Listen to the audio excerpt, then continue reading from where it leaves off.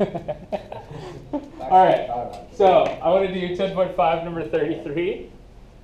Okay, so now what? You add. Wait, what? Why?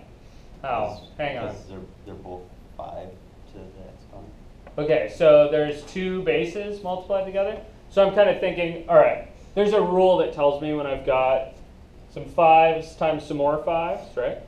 Really, I could think about this as, okay, there's half of 5, and then I'm multiplying that by 3 halves of 5. That'll give me 2 to 5. So 5 is like 5 to the 1 half plus 3 halves, right?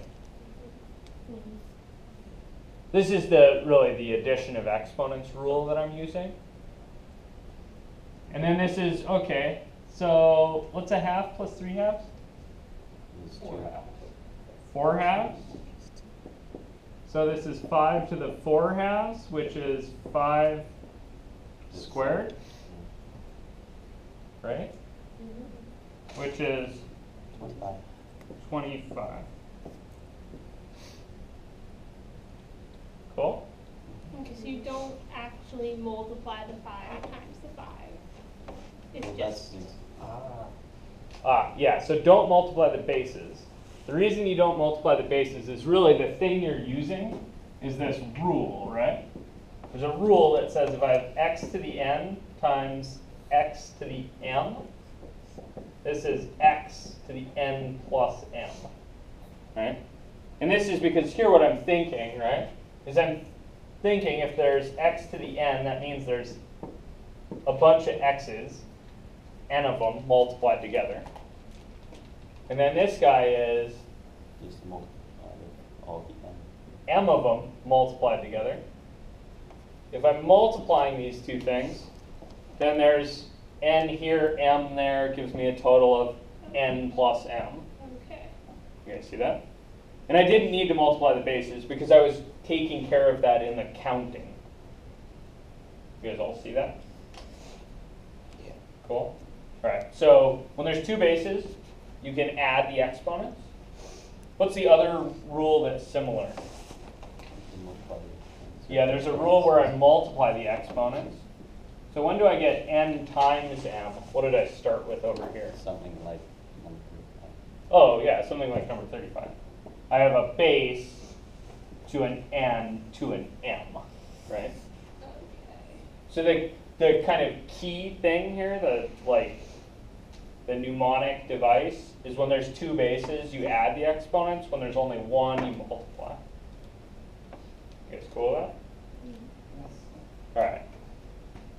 So let's do number 35 since it's basically the same thing. So what do we do? You multiply 2/5 by 5/3 for the exponent. Okay, so I say, all right, this is 8, my base, raised to the product of the exponents.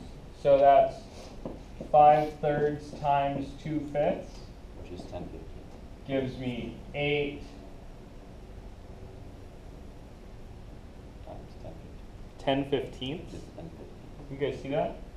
Or to the 2/3 if you want to simplify it. But Oh yeah, and then that's 8 to the 2/3. Am I done with this one? Why not? Why are you shaking your head? well, you Is it just because I sounded skeptical? Yeah, that's one of those. That's one way to say. well, you could technically. Yeah, where's the cube root? Yeah, the 1/3 means I should be doing a cube root here, right? Do I know the cube root of 8? 2. Oh yeah, I do. So I could say, okay, one way, right, is I could look at this and I could think this is 2 cubed cube root squared. I cannot Right, say. but this is like the most confusing possible thing. So another thing I could think is, okay, let me say, all right, the cube root is this 1/3 thing, right? You guys all see that? So I could say, all right, there's an 8, and then I need a cube root of it. But then what else do I have? I have a 2. That means I need to square this whole thing. You guys see that?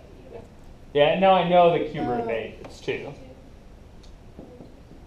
So I get 2 squared, which is 4.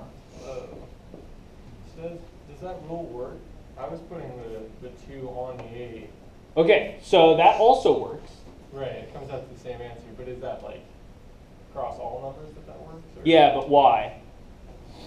Does that make sense? So the other thing that Matt's saying is he's saying, oh, well, that's one way to think, but the other way to think is to do 8 squared and then cube root that thing. Yeah. Yeah, it's just, You guys see that? Why is it the same thing?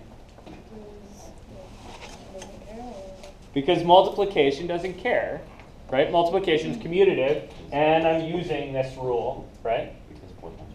So I'm saying, okay, this is x to the n to the m, which is just a product.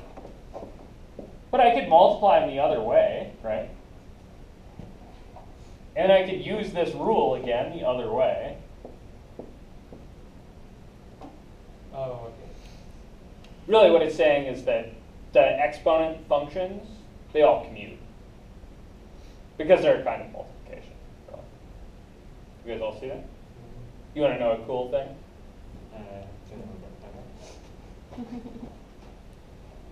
Plug your ears. You don't want to know the cool thing. This thing here, It's not, right? What did we do to get from here to here? Reduce? Yeah, we reduced a fraction, right? You guys all see that? We applied a function and then undid it. You guys want to see that? So I'm looking at this and I'm thinking, how is this thing the same as that thing? Yeah. Right? I'm saying, okay, this guy here, right, at this stage, I have 8 to the 10th is 2 times 5, right? Then there's a times 1/3 times 1/5. You guys all see that? yeah. That's just kind of factoring out the exponents, right? And then I'm saying, okay, so let me rewrite. There's an 8, there's a 2 1/3, nothing I can do with those. But then there's a times 5 and a times 1/5. So these are the two I'm looking at. You guys see that? So what does this one do? It's 1. Yeah, this whole thing together, these are 1, right? But what does this one just by itself say? What does a 5 in the exponent say? means there's 5 like that. Yeah, it means I should take it to the power of 5, right? I should multiply this thing by itself 5 times. What does the 1/5 say?